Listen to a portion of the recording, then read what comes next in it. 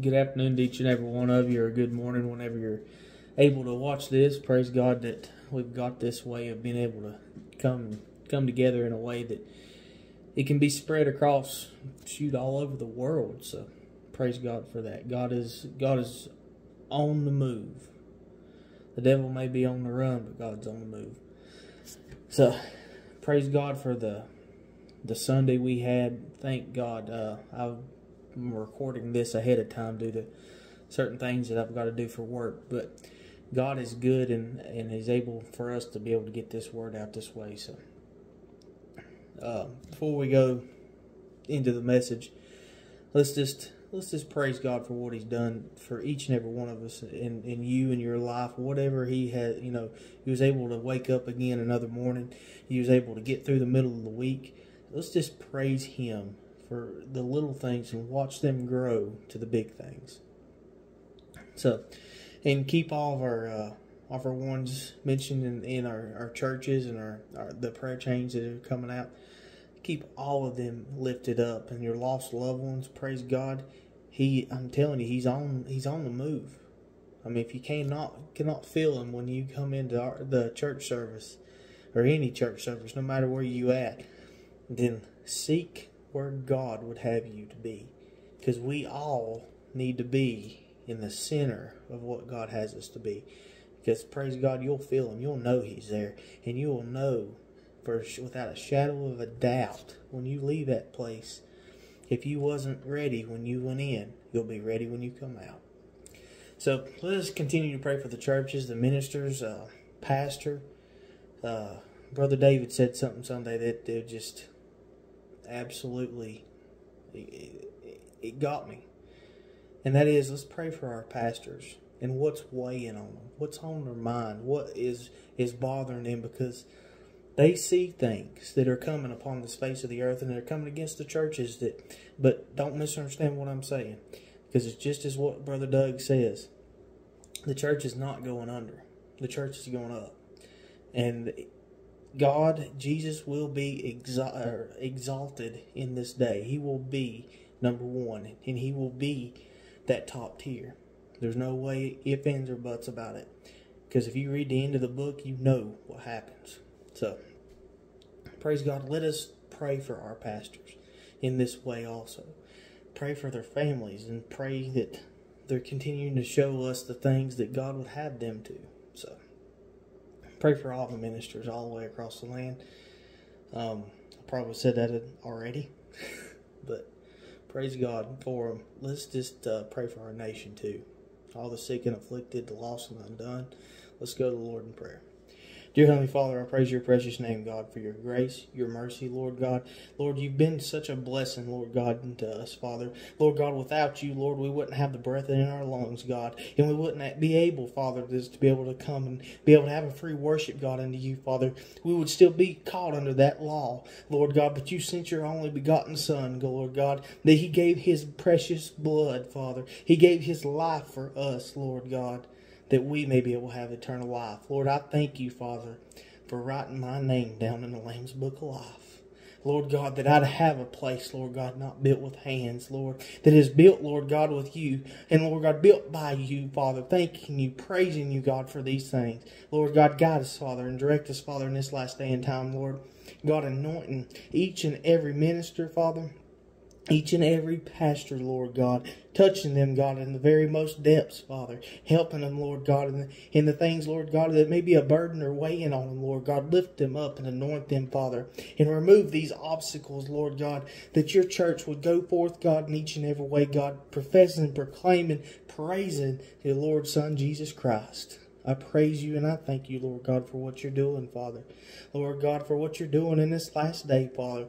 Help us, Lord God, to make sure that we're focused on you, Father. And Lord God, the divisions, Father, that they wouldn't come against us. Lord God, that we would be in focus, Lord God, and in key, God, unto you. Lord, guide us and direct us, Father. Touch our lost loved ones, God. Stir them, Lord God. Do just exactly what is needed, Father, that they come unto you, Father. Lord, and I ask you, God, just to touch our church, Father. Lift it up, Father, as we be the men and women, God, that you'd call us to be, Father. The ones during the prayer change, Father. And, Lord God, the ones, Lord God, the ministers, the preachers, Lord God, each and every one across the land, God. Guide us and direct us, Father, and touch our nation, God, that we'd come back unto you.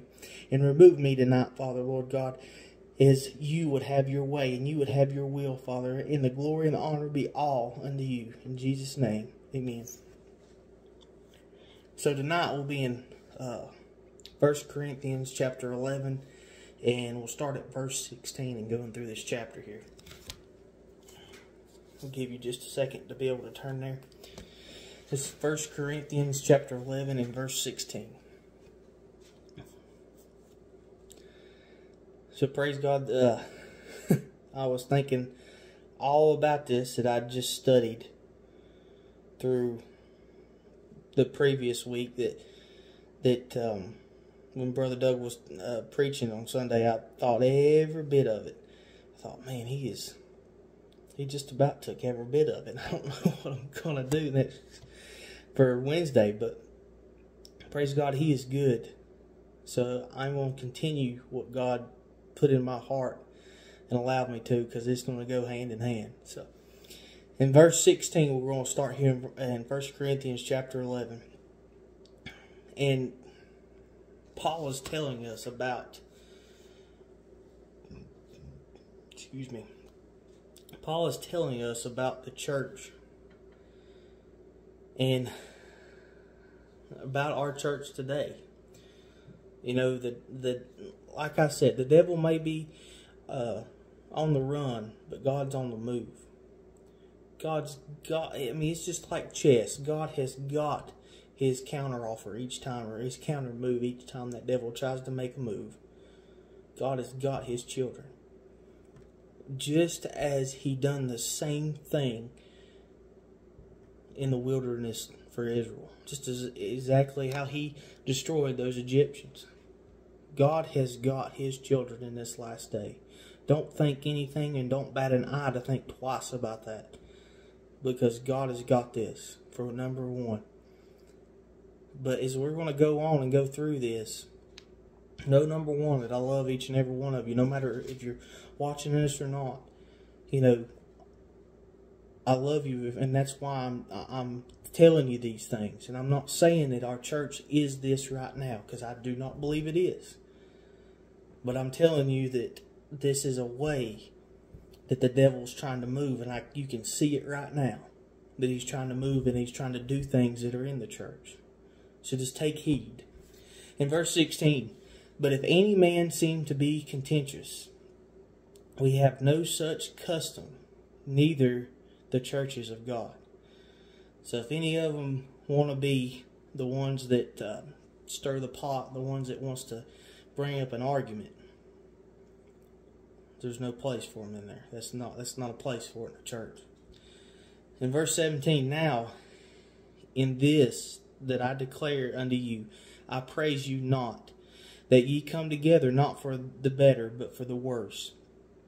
For first of all, when ye come together in the church, I hear that there be divisions among you, and I partly believe it. So like I said, right now, you know, we are so blessed to have the church we have, each and every one. Please do not misunderstand what I'm saying, and don't put words in my mouth, because you're hearing it straight. Like as Brother Doug said, this is not our church now, but this is the way that the devil is trying to use and trying to work in this last day and time. And he's trying to use, just as this pastor was showing and telling us on Sunday morning.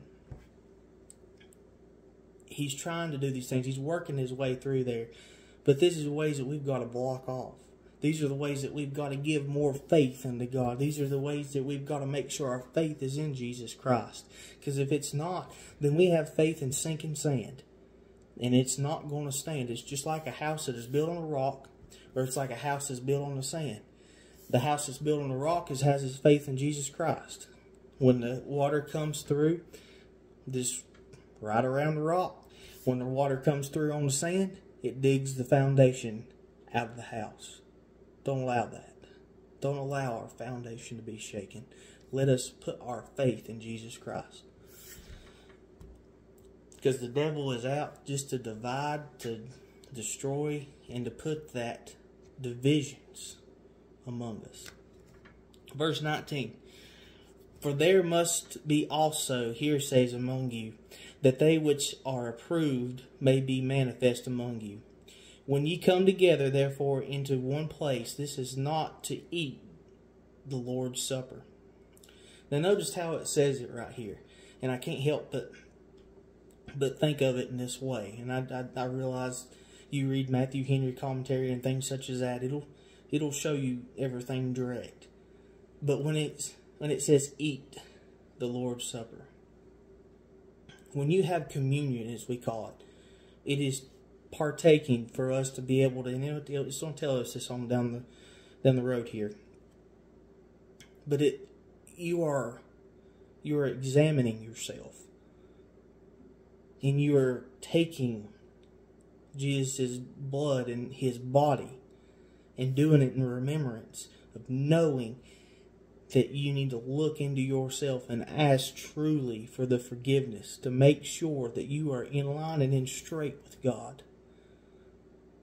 That you have your name written in the Lamb's Book of Life. That your life is pointing in the correct direction. Let's go on before I knock the whole thing out in 5 sentences here. For in eating, every one taketh before other his own supper, and one is hungry and the other is drunken. So just eating it's not going to do you any good. It's not going to do anyone any good for this. Just to be able to say, okay, I've done it. I'm done for the year per se, and I'm going to head on out and go do my thing, and I'll be back next year to do the same thing. It's not how it works. Verse 22. What have ye not houses to eat and to drink in? Or despise ye the church of God, and shame them that have not? What shall I say to you? Shall I praise you in this? I praise you not. For I have received of the Lord that which also I delivered unto you, that the Lord Jesus, the same night in which he was betrayed, took bread. Now I'm going to stop right here real quick. And if I keep stopping, I'm going to make this lengthy, so I'm trying to narrow it on down. I realize what they're saying here about taking it away from the poor and taking away certain things. But think of it this way. If we go into church, we're not coming expecting. And say, for instance, if you go into church and you're not expecting God to move. Brother Doug calls altar call, and God says, you need to go. You need to get renewed.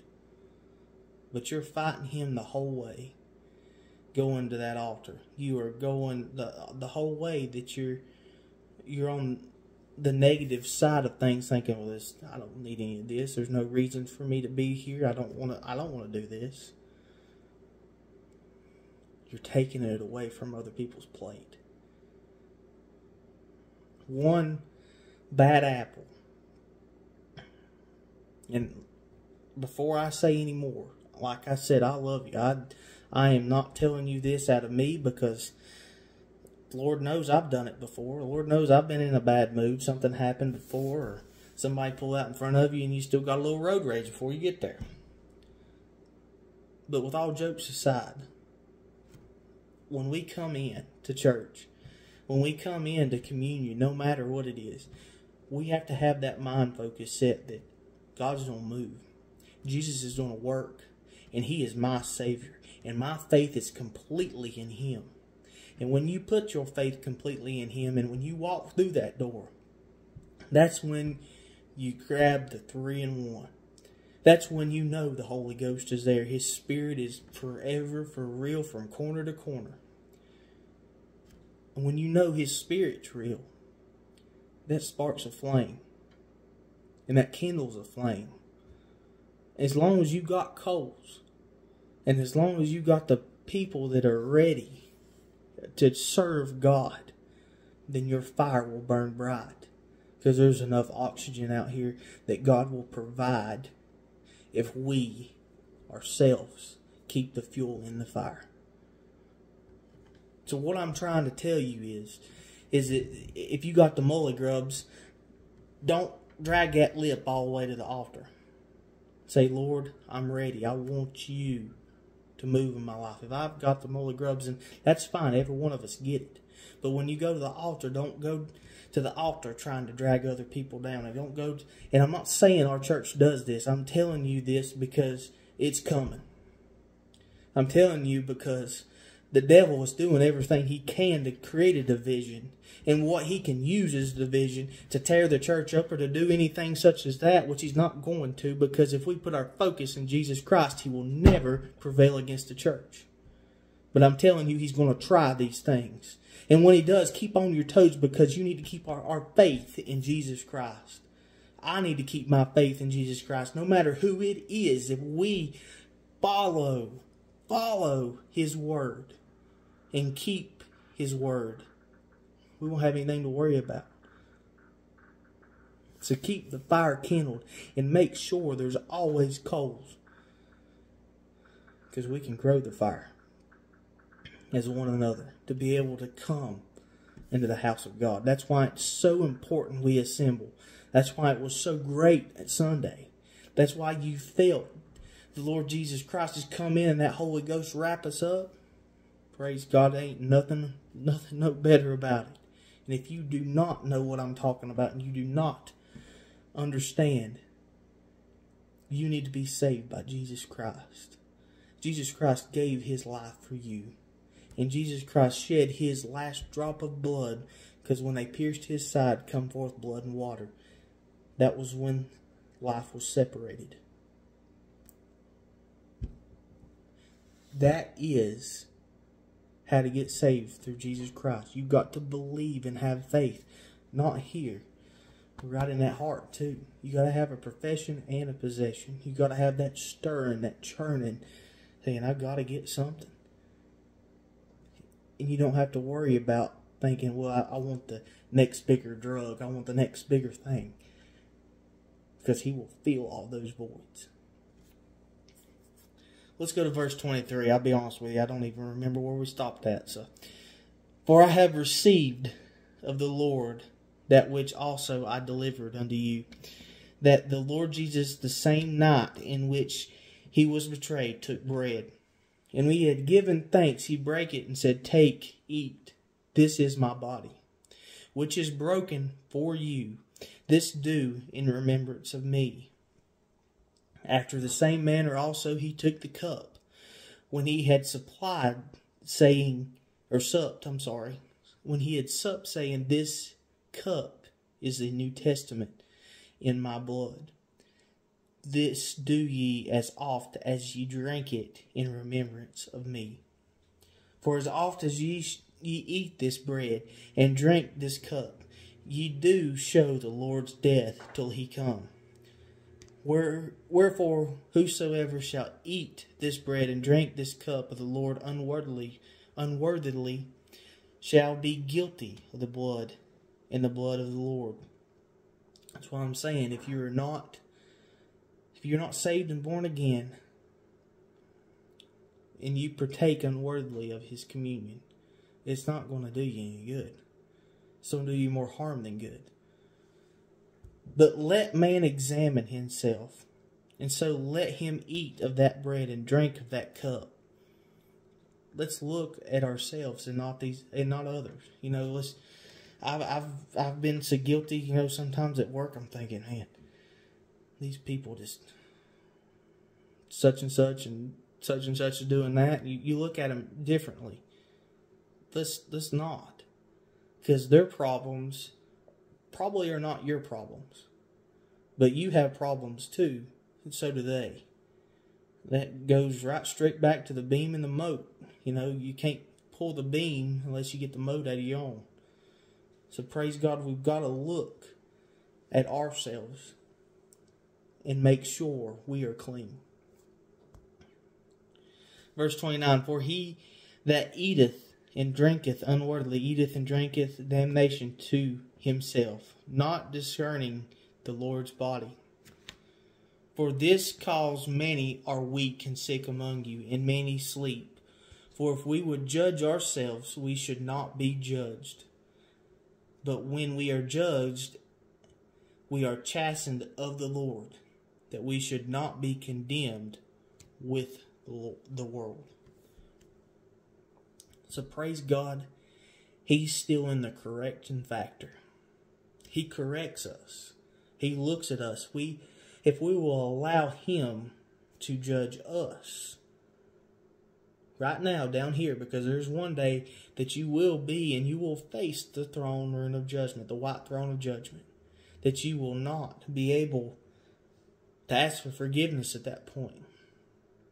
At that point, if you are standing there, you don't have that luxury. There's nothing else to do other than to take your judgment. So down here, we've got to make sure that we've got that all out of the way, that we have the blood of Jesus Christ, and it is covering us and covering our sins. Wherefore, my brethren, ye come together, I skipped one. But when, in verse 32, but when we are judged, that we are chastened of the Lord, that we should not be condemned with the world. You don't want to be there. I know I just read that, but you don't want to be there. Wherefore, my brethren, when ye come together to eat, tarry one for another. And if any man hunger, let him eat at home, that ye come not together unto condemnation, and the rest will I set in order when I come. Aren't you ready? Aren't you ready for Jesus Christ to set it in order? Are you truly ready? Whoever is listening, I don't know why this is on so bad, but are you truly ready when that trumpet sounds and Jesus Christ steps out on the clouds of glory? Are you truly ready? Are you ready to go? Are you ready to leave this world? Are you holding on to some of the things that are of this world? I'm not saying we need to get down real. That's why it's been so hard on every minister and everyone that teaches His word, the lost and undone. That's why it's so real, because you got loved ones out there that are not ready for that. That are not ready to take their flight. And their flight may not be too much of a flight.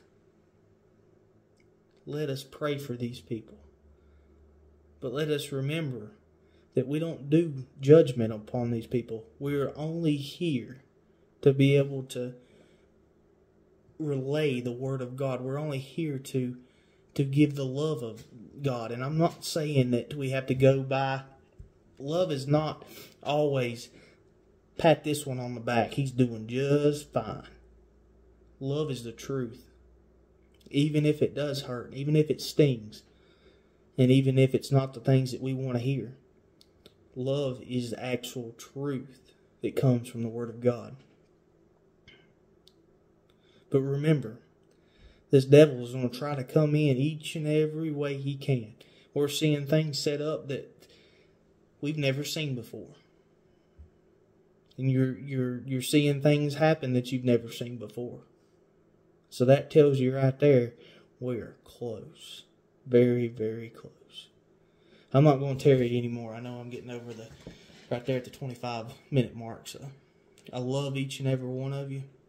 Let us pray real quick before we get off of here and praise God for what He's going to do, because He will keep you. We're His children. And look what he done for the ones that escaped from Egypt. Look at what he done for them. Imagine what he can do for us. Dear Heavenly Father, we praise your precious name, Lord. God, we thank you, Lord God, for your guidance, God, your directions, Father, but more importantly, God, for love, Lord. Lord God, your love is not like this world's love. Lord God, the world's love, God, would take us and bring us down and tell each and every one of us that we're just fine, Lord God, but we may be headed, Father, for hell. But God, your love is truth.